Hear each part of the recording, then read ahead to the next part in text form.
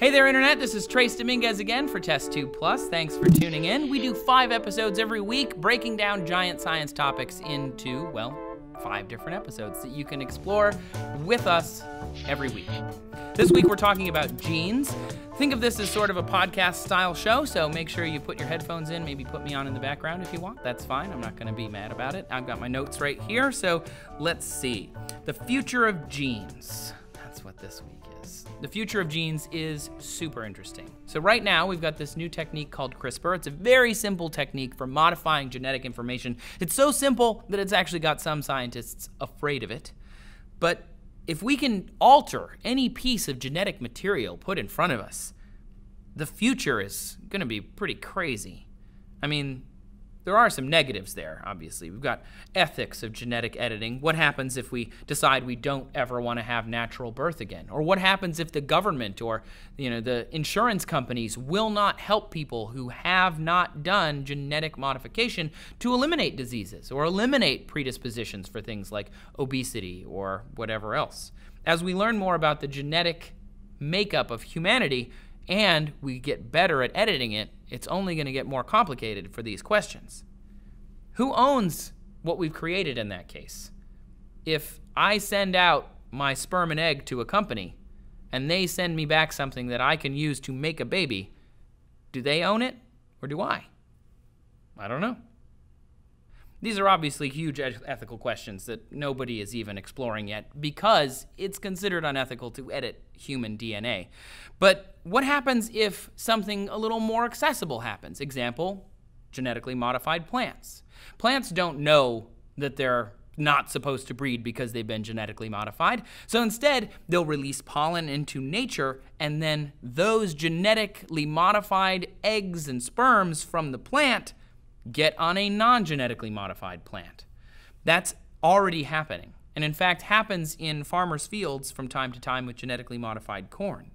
What if we create something that's so good it becomes an invasive species, destroying natural, non-genetically modified populations? Mosquitoes are terrible. I think we can all agree. Everybody hates frickin' mosquitoes.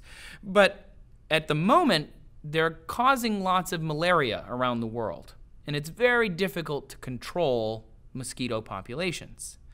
They can spray, but it doesn't always kill them all, and malaria still is infecting hundreds of thousands of people around the world every single year. One of the solutions is to genetically modify mosquitoes and release them into the wild. This has actually been proven successful already. What essentially happens is they take the genes of mosquitoes, they modify them so that these mosquitoes grow larger. Turns out that lady mosquitoes like larger male mosquitoes, so they'll only mate with the larger mosquito males that are genetically modified, remember. They're also genetically modified to be sterile. So while mating with them, they don't produce any more mosquitoes, and thus no more, mosquito populations. Bye-bye malaria, which is great. That's a good thing. However, a bad thing from that is that no single species relies on mosquitoes for their food source, but so many different species relies on them just a little bit that it could cause problems and crashes in other species. Mosquitoes have 3 different life cycles. They have eggs, they have larvae, and then they have full-grown mosquitoes. The fish eat the larvae. Bats eat the mosquitoes when they're alive and large. None of them, again, a lot, but enough. If you don't have any mosquitoes, that could mean that there are fish populations that crash. If fish populations that are small that eat the mosquito larvae crash, then we could have other fish that eat that fish, or other animals that eat that fish. They could crash. Then we could have animals on land or fish that we eat that no longer exist simply because we genetically modified something and didn't know what we were doing. That's bad. That's really, really bad. And remember, they think this is an easy thing. CRISPR makes things easy. Eventually, if we modify enough things with genetic engineering, it could lead to a total collapse of the food chain if we don't pay attention, and it's not very easy to undo this stuff once it's been released onto the planet. Because let's be honest, everyone. Look at all of the things humans have ever created. Are they really well organized? Are they perfect in every way? No. We're not very good at that. we really don't know what we're doing. And in this case, with genetic modification, we have some idea, which is how we create GMOs and how we create things that do some things better. But overall better, that's a debate. Genetic modification of humans has already been talked about in science fiction and in the halls of politics around the world. Think about the movie Gattaca, classic. It's a perfect society. The best of humanity are born every day. And that might work in science fiction, but in real life, there are billions of people on this planet. Are we going to replace them all with designer babies? Are we only going to breed designer humans from now on? Sure, there's no disease. There's no problems with genetic disorders of any kind, but they're also, I mean, okay, I'm not going to pick on any specific, but let's think of the royal family. Their genes are not that different from each other. Also, not the most exciting chaps in the world. Imagine if everyone was the same. We had no variation in our genetic diet. We had no creativity because people wouldn't be that different. We'd all be pretty much in America, probably the all-American person.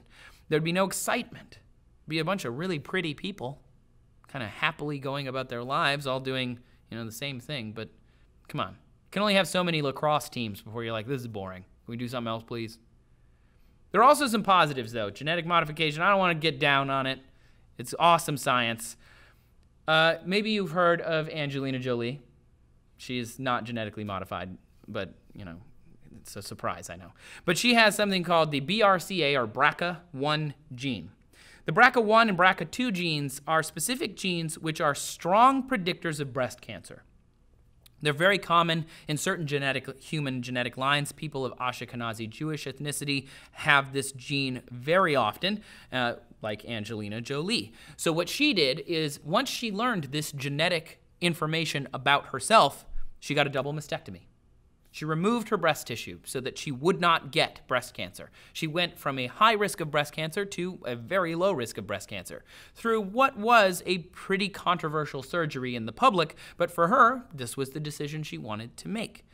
Perhaps in the future, with genetic modification, she could have undergone gene therapy. She could have replaced those BRCA genes with working genes to counteract her mutation that had happened at some point in the Ashkenazi Jewish line. Perhaps instead, before she was born, they could have modified her genes and made it so that that BRCA gene was working from the start. All of this could have been done without major surgery. So imagine what this could bring for the future. We could cure cancer not necessarily by altering our genes at birth, but maybe doing gene therapy or swapping out problem mutations with this technique or this genetic modification. Imagine what you could do with this in the future. That's just one example. The BRCA gene is an example that we know of today. What if we could alter T cells, which are a type of immune cell, a macrophage, that could then attack cancer cells or attack diseases? We could program them to do that using genetic modification. SAN cells, which help the heart pump, are essentially our natural pacemaker.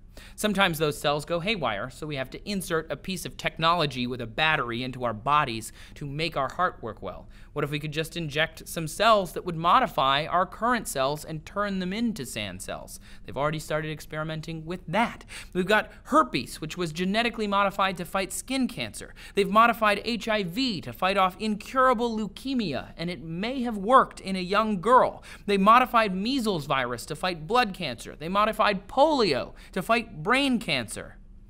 Gene modification may be dangerous, precarious, and borderline unethical if we get too crazy with it, but it's ultimately, if we do it right, pretty damn awesome. Since it's basically brand new, though, we don't even know what we can do with it. We don't know what we can do with it or how we should use it. We're just getting into this big sandbox. Guys, this week has been all about genes. I did it mainly from notes here and also from my own memory, so maybe you have more knowledge on this. Maybe I messed something up.